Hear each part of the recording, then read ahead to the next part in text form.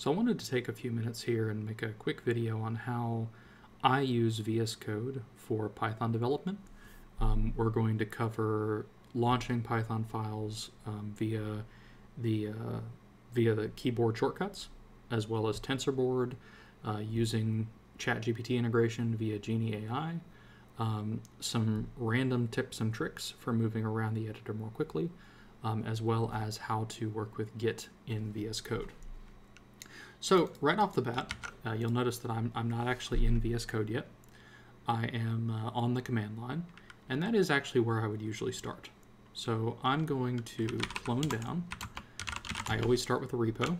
I'm going to clone down my VS Code template project, which you'll notice is empty so far.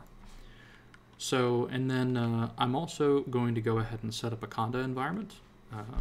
So I'm going to do Conda create-n VS Code template Python, and then Python equals 3.11, and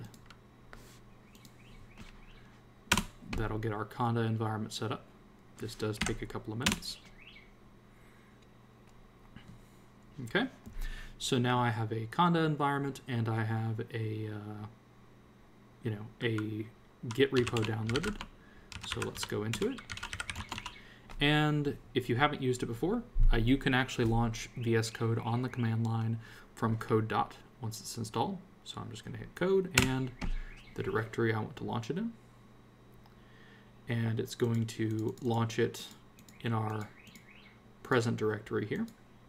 Let me drag it over. All right, so now we have our VS Code editor up.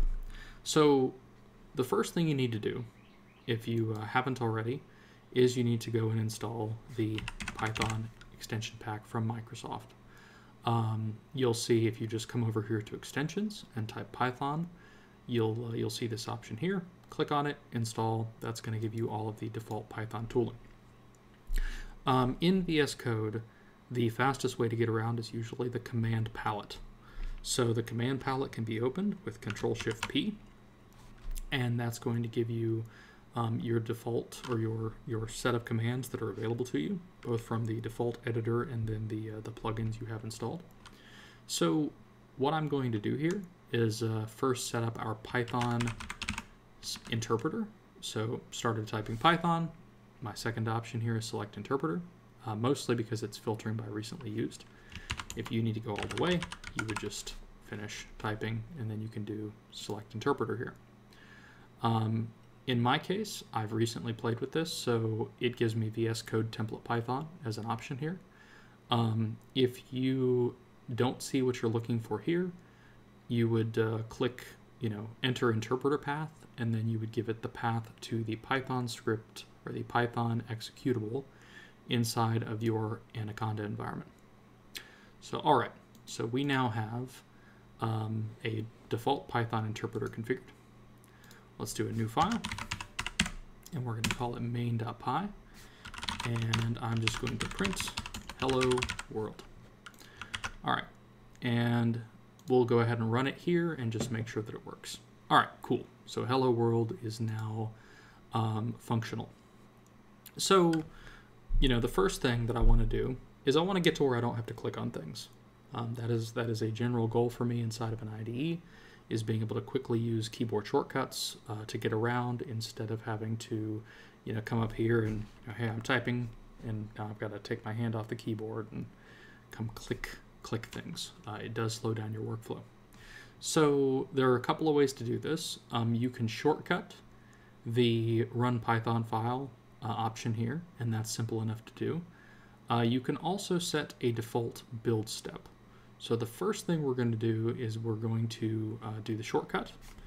So again, CTRL+SHIFT+P, that's P as in Paul, to open up the command editor here. And it's going to be preferences, open keyboard shortcuts is what you're looking for.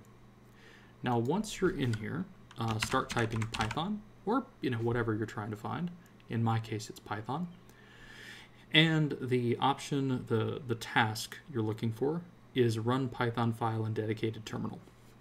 So we're using dedicated terminal because I want to be able to run many scripts at the same time without them stepping on each other. Now you'll notice mine already has a key binding next to it. Yours won't, probably, unless you've done this before. Double click here, and then you can just type your key binding. In my case, I want it to be CTRL+D, and enter. So now, if I close this out and come back over here, I can hit Control-D, and I have my hello world. So let's go ahead and copy main.py to secondary.py. We'll open up secondary.py, and I'm going to change this to hello world from secondary. And save. And then again, to run this one, now that I'm sitting on secondary, Control-D. But let's say you've got a larger project. Maybe you've got I'm just going to call this random class.py. We're going to call it class random class, and throw in a init function out there with a pass. And you'll notice it just did some cool autocomplete stuff there for me. It built out my init function, just like your standard Python IDEs. But now I've got random class, and I want to just run the whole project, whatever the default run is. Well, if I hit Control-D, it's just going to run random class.py. But that's not actually what I want here. What I want is some kind of default method to run my project in whatever standard way it's intended to run. So VS Code has the concept of a build task that can be customized to do whatever you need it to do. So the build task is CTRL+SHIFT+B to kick that off. And you'll notice right here it's saying no build task to run found, configure build task, and it's giving me some default build tasks. Now I actually don't want either of those. I don't want ROS. I don't, what I'm looking for is fairly simple, so we're just going to do it by hand. If there are default build tasks for whatever thing you're trying to do, that prompt would have walked you through how to get there, but we're just going to do it by hand. So I'm going to make dir.vscode, and I'm going to create a file here called tasks.json, and I'm actually going to copy this over from another project. I never actually type it out because there's really no reason to. This is something that works well, and I just kind of copy among projects. So kind of walking through this, we have a label, we have a type, it's a shell script, and then the important things are the command, Python, the args, in my case I want it to always run main.py, and then the fact that it says is default true. So you can have many build tasks, but only one of them is going to be the main build for your project. If you wanted to run multiple things sort of in parallel, so every time you hit the shortcut, it runs a series of different steps, then you could do multiple tasks and create a depends on attribute. That's an option, so that if you wanted to say compile your program and then run it with something like C, then that would be an option for you. But in this case, we just need one, and we just need to run main.py. So now that I've got this and I've saved it, I can hit Control+Shift+B to execute the default build, and I have hello world. So that gives us some really cool options. Now you can be anywhere in the project, you can quickly pick things up and run them, and you can run multiple scripts. And I've got keyboard shortcuts for all of the above. So let's talk maybe a little bit more general editor tips here. So to start with, let's duplicate this line, and I'm not using my mouse. I'm just Control-C, the whole line, and I'm going to get a whole series of hello worlds here. Well, what if I wanted to replace the word world here? So the GUI way of doing it is double-click, right-click, change all occurrences. But let's say that I don't want to use my mouse. I'm going to leave my mouse over here. I'm going to shift and right arrow and grab the word world. and I'm going to Control F2. And I'm going to change that to Umwelt. So hello, Umwelt. And then since we're still on the same line, I can just do the same thing over here. And I have now bulk changed all of those strings. Escape to get out of that view. CTRL+SHIFT+B. And now I have my series of hello Umwelts sitting here instead of my initial hello world. Believe that translates closer to universe, but anyway. So you can quickly get around, you can quickly, you know, again, copy paste. I'm just Control and down arrowing, Control Z, Control V. You know, you'll find over time that the more easily you're able to navigate around the editor without your mouse, the faster you're going to go. The next thing we want to do here is let's go ahead and talk about ChatGPT integration. So there are a number of good integrations for IDEs. You know, I'm sure we've all seen things like Copilot. I wanted a direct ChatGPT integration, and I didn't want to pay very much for it. You know, most of the options out there have a monthly subscription fee, $10, $20 a month.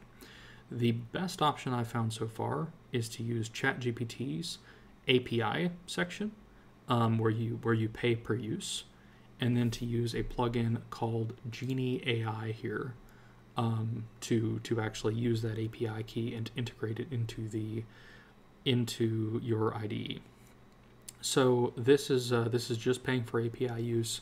My experience has been that it doesn't end up costing very much. I think I'm spending a couple of dollars a month.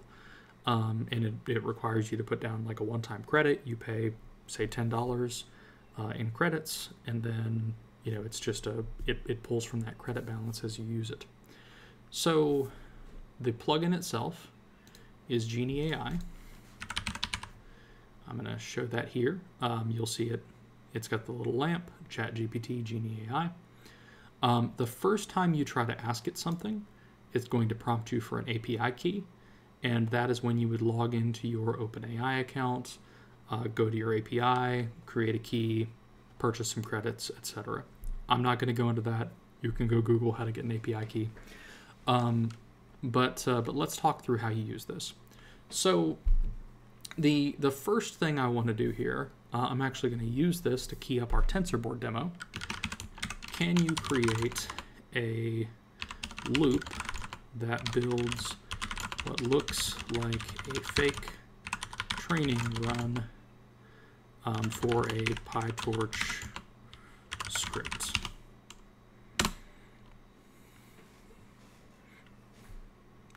And it's going to sit here and give you, you know, the answers we all expect from ChatGPT at this point.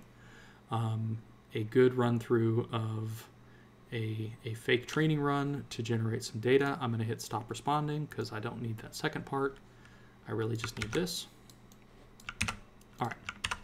So what do we want next? Well, I think out of the box, Control+Shift+B, again, it's going to give me, you know, my main.py, and I've got all of my fake training data. So cool. But what if you don't want to open this window? Again, the theme here has been doing things without having to click around. So if I wanted to ask it to add something to this, I can Control+A to select all. And this is kind of where this plugin gets kind of cool. Anything you select will be sent along with whatever question you ask. So it's pretty easy, even if you've got hundreds of lines in the file, to just Control+A, grab the whole context, grab the whole code problem you're trying to solve, and then go ask ChatGPT for some help. I'm going to hit Control+K as in kid, and Control+Shift+7. And type, would you mind adding Tensorboard logs to this code? All right, and it's going to pop up with a window and start giving me a version of the code with Tensorboard. While we're here, I'm sure I'm going to need to install Tensorboard. So we're just going to do a new file, requirements.txt. And I'm going to do PyTorch and Tensorboard. I just know this is going to take a few minutes and I don't want to wait for it. And I'm going to launch a new terminal and pip install -r requirements. All right, and it can, torch. Always mess that up. All right, so it's off doing its thing. Let's go back and see how our AI is doing. So it gave me a new block of code, and I'm going to come back over here. And we could do the next bit a couple of different ways. So we've got our fake training loop. We've got our, what if I wanted to generate some documentation? I could obviously either do the same thing, Control-A, Control-K, Control-Shift-7, and that's going to launch, another question. But you can also just continue to talk to it here. So, hey, would you mind writing some documentation for this code? And honestly, if you're only using ChatGPT today in a non-conversational way, if you're asking it for very specific things and then not using it to iterate on those, you're probably not using it to its full potential. This is a really good way to, sort of help get it to build something for you, or help you build something, and then, iterate through changes you'd like, documentation, whatever you want it to do. So anyway, we just generated some code. Looks like my requirements down here are finished installing. So let's see if we wanted to see that data. So I'm going to do I'm going to change this to 1,000 runs. And again, Control-Shift+P to get into the command palette. And I want to launch Tensorboard. And you can also just launch Tensorboard to browser. You can go look at it and, launch it on the command line and use it some other way. But I find this to be a really clean way to have everything in one place. So again, I'm on Tensorboard. I'm going to hit Control-Shift+B again to build my project. Up here, I've already got reload data. And I can start to see my fake training run here populate an accuracy and a loss number here in Tensorboard, all right here in my IDE without ever going anywhere. And if you haven't used Tensorboard before, basically you declare a writer, and then you add scalars to, you'll notice the scalar is loss/train and accuracy/train. And that is exactly what we see here and here. So, all right, so we've covered Tensorboard, we've covered ChatGPT integration. Let's do Git and also talk about, let's go ahead and do Git. So you'll notice there's this helpful window over here, source control, and it shows you 6 pending changes. One of the things I love about VSCode is its Git view. If you've used Git and other IDEs, I personally feel like this is the best one. Right now it's not showing me a lot of, it's showing me sort of a whole block. That's going to be a pretty standard view. But let's walk through quickly committing and making changes. So right over here, I can click Stage All Changes. And I don't always do this. Actually, I want to, let's unstage. Let's go ahead and, I do not want events to show up. So let's go ahead and create a new file. I'm going to do a .gitignore.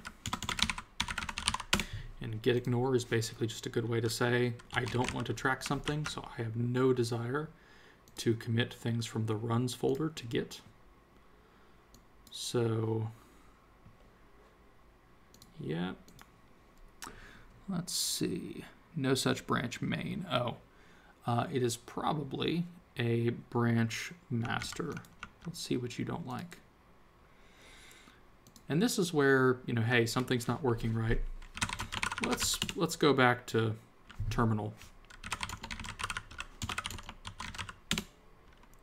Let's see.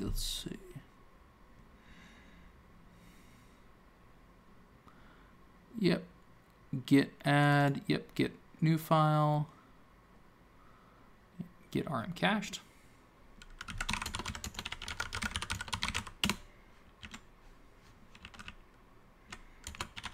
And this just removes it. Fine, I'll do force. All right, so this no longer shows those as changes. They're still there. I didn't actually remove anything, but now, because they've been excluded in git ignore, and I just removed them from my staging, we are not picking up runs. We're just picking up our code and our task.json. And I'm also going to stage git ignore. So you'll notice we've got a little message prompt here. So this is where I can say initial commit for the VSCode template Python project. And I could click the commit button, but that wouldn't be with today's theme. So I can also just hit Control Enter and everything's committed. To push, we go back to the command palette, Control+Shift+P, git push. And obviously, if you wanted to configure a keyboard shortcut for that specifically, you could go do the same process we did for Python. Open the keyboard shortcut editor, find the command, and do a single line view. For me, Control+Shift+P and git push is simple enough. And then finally, let's talk about Jupyter. And I'm not going to go into a ton of details here, just that you can do a test.py and VSCode out of the box understands what it is and is able to run it. So it's going to, let's see, install. Yep, that's fine. So I think I covered a few useful tricks here for using VS Code with Python. You know, we've talked about AI integration, we've talked about Tensorboard, we've talked about, you know, being able to do a lot of the normal things that you would do on the command line. One of the reasons that I've been experimenting more with VS Code lately, and I'm usually a PyCharm user, but it is some of these extra features that have really pulled me back towards VS Code. You know, something like PyCharm is an incredibly smooth environment. I really love working with it, but to get AI features, you have to pay for an extra, you know, an extra monthly license. To get, you know, integration with your Jupyter notebooks, you have to pay for the Pro version. You know, it's a really, really good IDE, but you are paying a little bit of a premium to use some of the extra features. And that's not something I'm comfortable doing right now. So for me, being able to take VS Code, bundle in those extra features via plugins, and then sort of bring back some of the smoother things that I liked about PyCharm have made this a winning environment to work in. Just my take. Hopefully some of what I've covered here has been useful to you and helps you along your Python and or VS Code journey.